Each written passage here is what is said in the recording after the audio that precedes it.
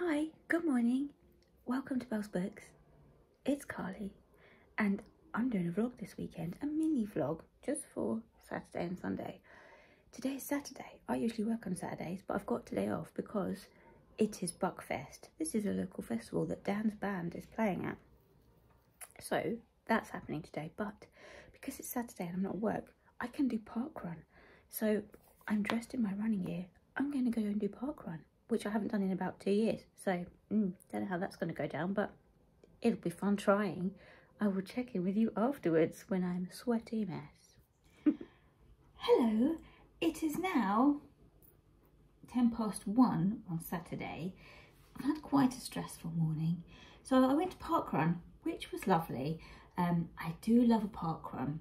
I haven't been since January 2020 because I work Saturdays, so I can't do park run anymore. I'm just going to grab my tea. Came back from park run. I saw my family at park run because my aunt always runs it and my uncle is a marshal with their dog, which was lots of fun. So that was lovely. It was hard work because I've not been running in a very long time. So I had to walk a bit, which I don't like to do. Also, I got blisters on both my feet and they were very painful. So park run was hard, but seeing my family was lovely. So that was nice. Then I came home, had a bath, and then everyone is freaking out because it's the festival and Dan was getting ready, and I can say this because none of these people are going to watch this video.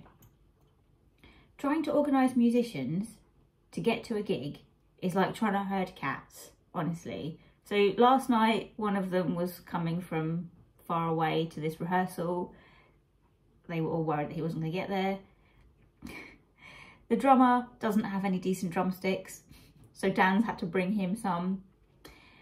And this morning, Dan's brother was freaking out because he's lost his wallet, and he was trying to sort out his COVID pass because the festival is requiring you to have the COVID pass on your, like, the app on your phone.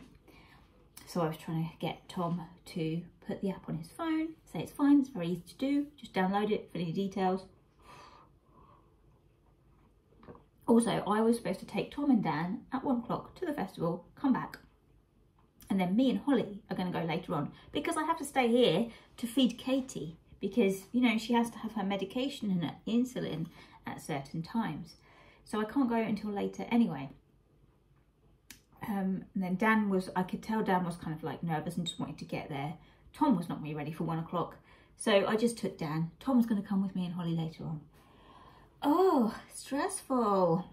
Anyway, he's gone now, so the house is quiet. I haven't eaten yet, so I'm very hungry because I did park run and I burnt something like, I don't know, 400 calories, which means I can have spaghetti hoops on toast for my lunch, which I know is kind of terrible, and my Italian friend Valentina will be frowning at me. I can hear her going, Carly, don't eat spaghetti hoops. It's an abomination for Italians, which I appreciate, but it is also the food of my childhood, and I love it. So I'm gonna have spaghetti hoops on toast. Sorry, Valet. I'm gonna finish this tea, and then the kitchen is like a shit tip. So I have to, there's a lot of washing up here. So I need to do the washing up, tidy up a bit. I haven't even spoken to you about what books I'm reading. They're all in the living room, so I'll sit down and do a little check-in with you once I've eaten and done the washing up. But I want to talk to you about a current obsession that I'm going through. I just had a parcel delivered. It is a parcel from Ryman's, the stationers. Oh, it's in 2 parts. Oh no, is it broken? It better not be broken. It's broken. I'm currently going through a fountain pen phase because I am a geek. Well, I don't mind admitting that. The other day I was in Tesco and I bought a Parker fountain pen. I used to have a Parker when I was at school. Bloody loved it. Anyway, they only come with cartridges. So, and I like to use a bottle of ink because, you know, reducing plastic waste. So I always get a converter for my fountain pens so that I can use the ink from my bottle. So I ordered,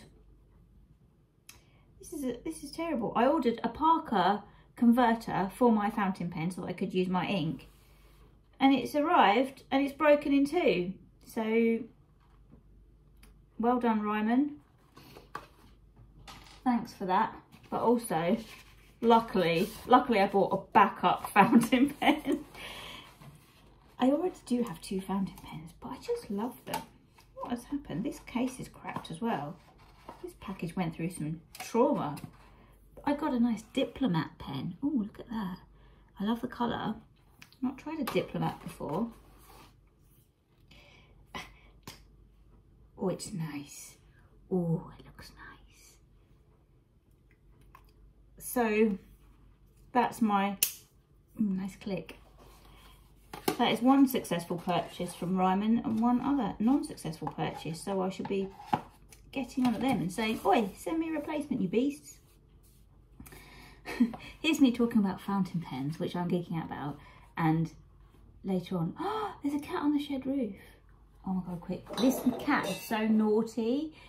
He's new and he keeps coming into my garden to use the, to use my flower bed as a toilet. I'm going to turn the camera around and show you.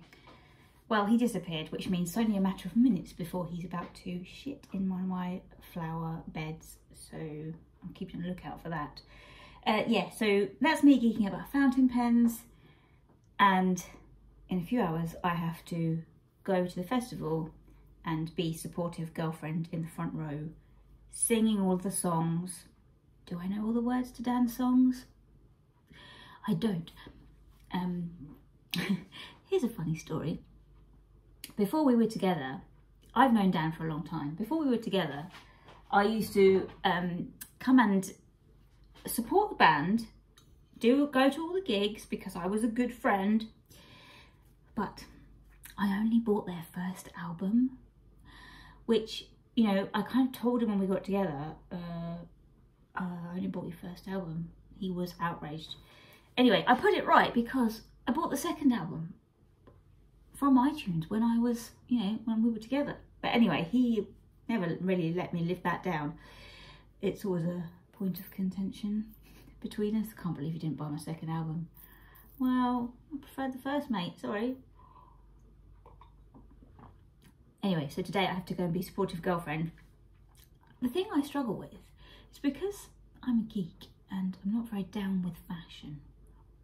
I never know what to wear to these things. I feel like, oh, I have to represent and be the cool, I'm with the band.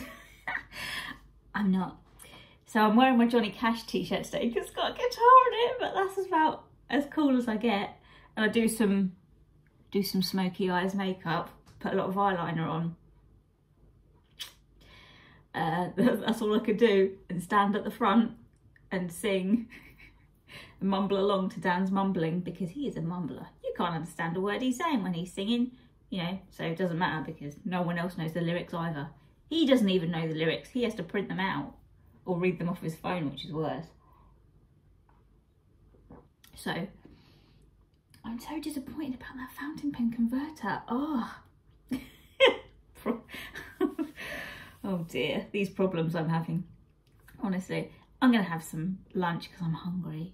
I'll look out for that cat who's about to poo in my garden, do the washing up, and then we shall talk about books. Yay! Alright, it's about 5 hours later. I feel like I've just spent all of my time doing washing up, which I pretty much have. It's like 3:15 now. Holly is going to be here at 4 o'clock to pick me up. That means I have 45 minutes to chill out before going to the festival. And it's raining, which is fine. I have my raincoat, that's fine. But after doing parkrun this morning and then cleaning the little kitchen, and now I just want to sit down. I've got to go back out again. I'm not used to going out anymore. So I'm going to sit here and talk to you about the books that I am currently reading, because we've had no bookish content so far on this vlog. And relax. So, one book I'm still reading I can't remember what I picked this up for. It was a readathon. I'm reading the journal of Katherine Mansfield. This is a Persephone book. Let's look at the end papers because they're always beautiful. Nice. I'm halfway through. This is just nice to pick up here and there. I'm very much enjoying it, but I have at the moment got that overwhelm where I'm reading too many books all at the same time. My bedside cupboard is stacked with books that I'm currently reading, so I'm trying to get through some. But I do like picking up things like this every now and then, like as and when, just reading little snippets. I read a corker of a snippet. Let me read it to you because it's really nice. The thing I like about reading writers' diaries is when they talk about writing. This is Katherine Mansfield talking about writing. This is in 1919. Shall I be able to express one day my love of work, my desire to be a better writer, my longing to take greater pains, and the passion I feel? It takes the place of religion. It is my religion. Of people, I create my people. Of life, it is life. Oh, I love that so much. And it's those kind of snippets that I am here for. So I'm very much enjoying this. Sometimes it kind of goes off on a bit of a weird tangent. I think as well as recording her, like what she's doing and stuff, she tries out and practices her craft in her diary. So some parts are like fiction, pieces of fiction that I think she's working on, because I'm like, what is this? Who are these people? And I think it's just like her using her diary as a way to practice. So that's kind of both confusing and awesome to read. The book that I am mostly reading at the moment is Second Place by Rachel Cusk. I picked this up from the library and I picked it up before it hit the Booker long list. Now the reserves are through the roof, so I need to finish this and get it back by the end of August. I will do. I am again halfway through on this. This is a very slow, reflective, philosophical kind of read. I don't know how I feel about it yet. It is about a woman who is incredibly privileged. And I get the impression, though she said she's not massively wealthy, that there's money there. So she's very privileged. She lives in this very remote place in a marshland, which to me, it sounds like it's the Fens, so near where I live in East Anglia. And she's invited this artist to come and stay in the Second Place, which is the additional house that she has on the land that I live on. So she uses that as a retreat for writers and artists to come and do their thing and chill out where she lives. And she's basically like hosting them. So this artist dude, just known as Elle, has turned up and she's quite fascinated with his work and she wants to get to know him. It's like she's a fangirl and she wants to know about him, but he just comes across as a real arrogant arsehole and is not very appreciative of the fact that she's let him stay in this house for however many months he wants to stay there for. So it's kind of slow. It's about her reflecting on her life and working through it's very like internal monologue stuff. And she wants something from this artist and he's not giving it to her. Like she wants interaction, she wants insight, and she's not getting it because mostly he's been trying to avoid her. So it's kind of weird, but also like some of it I'm thinking, oh yeah, that's kind of interesting. But other times I'm thinking, oh, this is just like, oh, white woman problems.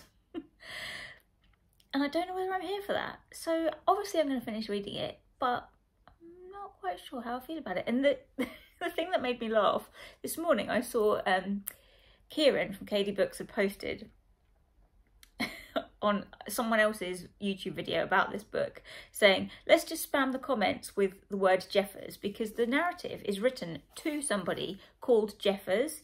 So this woman is either writing or narrating to someone called Jeffers. So every now and then it's like, Jeffers, it was like this, or Jeffers, he didn't do this.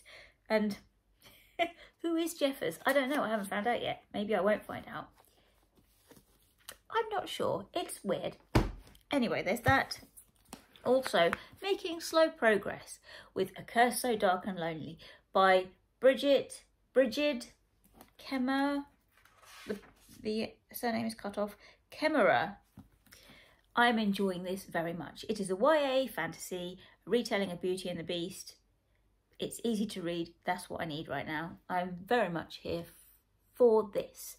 And I'm not very far in. I'm what, 90 pages in. I have got to the part where our heroine Harper has helped save a small family from these soldiers that were about to kill a baby. That was quite extreme. Wasn't expecting that kind of violence.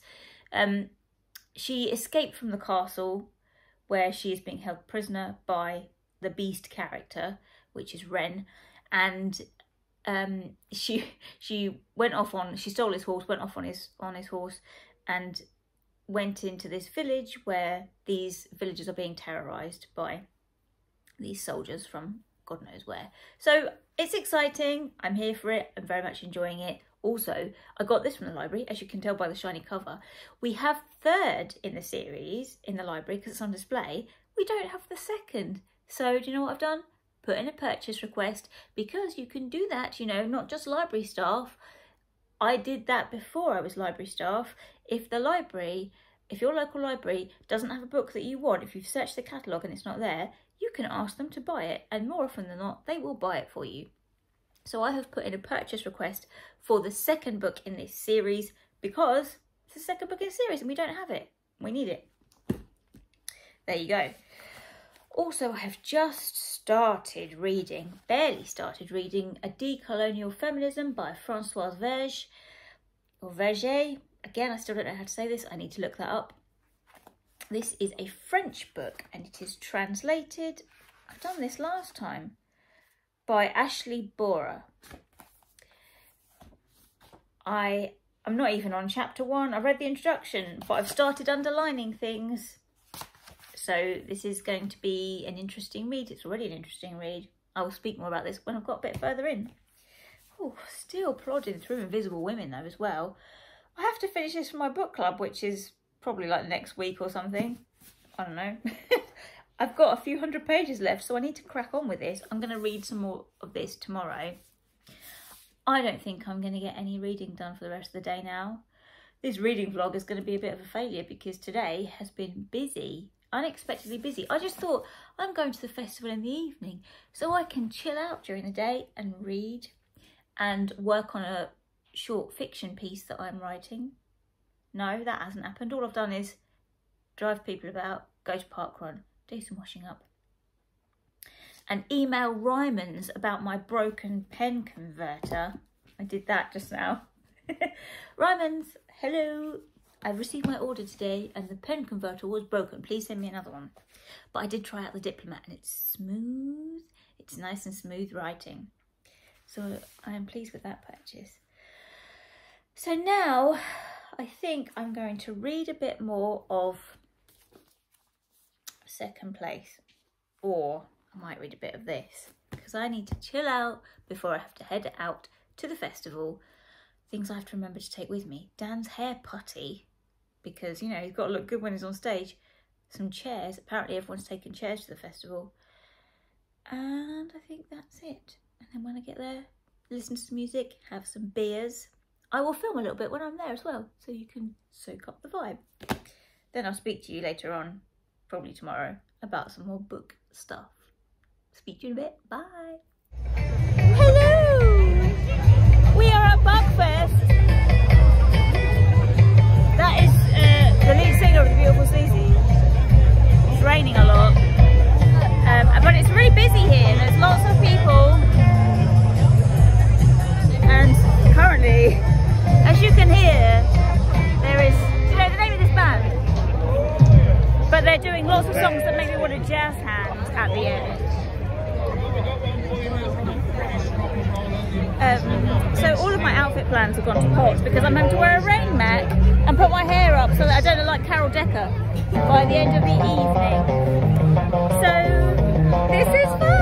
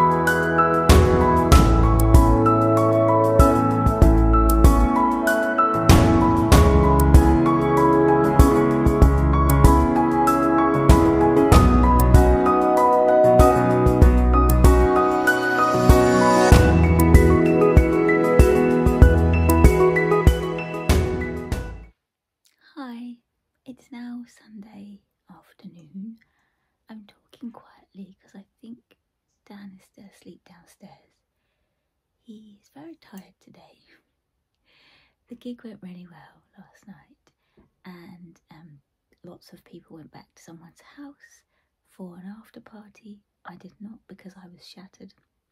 I came home and got into bed by 9 o'clock, but they all went out and were drinking and stuff, so Dan's very tired. We went out for breakfast this morning, which we don't usually do. I think he's up now, but we thought we'd go out and have breakfast to celebrate, and that was nice. Didn't vlog any of that, and then came back. I've just been sat downstairs reading Second Place by Rachel Cusk. I'm struggling to get through it a little bit now. First of all, I was into it, but I'm just feeling a bit like wading through treacle now. So, I don't know, I don't think it's going to pick up because it's quite philosophical and reflective. And also that character, that artist character, is a bit of a bell end. So, yeah. I'll finish it because I do want to finish it. But I'm feeling reluctant to pick it up. I'm up here at my desk now because I want to finish working on a creative piece that I've been writing. There's a submission that I'm aiming to send it into, and I think the deadline is tonight. It said send by Sunday, so I don't know whether that means I'm too late for it and I've missed the submission slot, or it means by the end of today, because there isn't a time. So I'm going to finish it anyway and send it in. You know, what's the worst that can happen? They can say it's too late. So I'm going to do that now. I'm going to finish that, and then I'm going to go back to reading. I'm feeling very tired, even though I went to bed early. I'm still feeling very tired because all of my muscles ache. I can feel every single one of my muscles from park run yesterday. I forgot when I do park run or when I run like 5k, just how much I feel it afterwards. And today, usually it's like 2 days after, you know, they get the day after muscles. So God knows what, I'm not gonna be able to move tomorrow. So I need to do some stretching later on because I am in pain today. So I'm gonna drink my tea, finish this piece, do an edit, and then send it in. Wish me luck.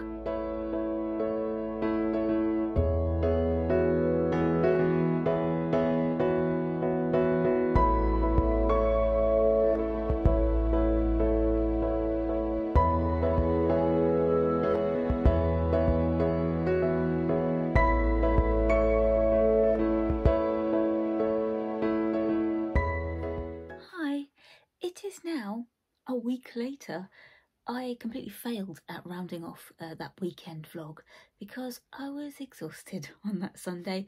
So after I spent most of that Sunday afternoon and evening writing that piece that I wanted to submit.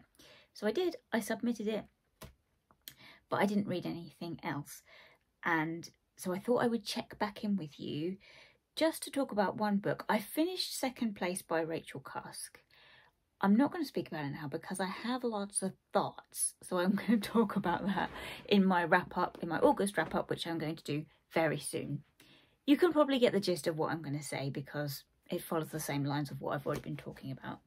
Anyway, the book I wanted to talk to you about, because I've read a bit more of it, is A Decolonial Feminism by Françoise Vergès. That's how you say it, because I looked it up. So I read, this book is only 2 sections. I've read the first section, which is about kind of defining decolonial feminism. I'm really finding this fascinating, and it resonates with why I'm no longer talking to white people about race. It is basically a manifesto for feminism which is decolonial, which is anti-racist as part of its core. It interrogates white feminism, or like majority feminism, which she calls civilizational feminism. And it kind of exposes it for being what it is. It's white-centric, it's white supremacist, it is very Eurocentric. So Françoise Vergès talks about the need to think about feminism in terms of what it deconstructs rather than what it assimilates into. So she is criticising this civilizational feminism for positioning feminist gains as assimilating into a patriarchal society that is very much based on colonial and capitalist structure. This book is very Marxist in its approach, so it is very anti-capitalist, which I'm on board with. So it's not just about looking at what feminists have achieved, it's about deconstructing the whole bloody thing. So talking about why are we framing feminist achievements as achievements when they are assimilating into a structure, a society, a way of being that necessarily negates a position of living that is detrimental to a broad range of people. So not just women, but everybody, in terms of the way that people are undervalued by a capitalist society. So I find that a really rich reading of feminism that goes like hand in hand with what Renée Edo-Lodge does. And there's some really interesting things that she does in here. So she talks about the way that feminism has been framed in terms of progress through waves. So, you know, we talk about first, second, third wave feminism, and she kind of disregards that. And she's like, I don't want to talk about I don't think we should talk about feminism in terms of waves or stages of achievement, because again, it's all very Eurocentric and white woman feminism, and it disregards the progress that has been made by BIPOC women, and it kind of discounts the actions of the women in the global south. So there's so much to think about in here, and it's for such a small volume. Like I said, I've only read the first section. I have highlighted and tabbed a lot of stuff in here. It's very rich, and I would urge you to pick it up. It's not particularly academic. I mean, it is academic, but it's not like difficult to read. I find it quite an accessible text. There are some kind of concepts that she's drawing out here, but she explains it all. So I think it's very readable. I will link in the description box down below an interview that she did with another writer of a feminist text that I have down there in my pile to read, Lola Olufemi, who wrote Feminism Interrupted. And they have a conversation hosted by Pluto Press, who are the publisher of these books, and it's fantastic. So do go and check that out. Also, read this book. Okay, so I just wanted to wrap up by talking about that a little bit more because I'm really enjoying it. It's fantastic.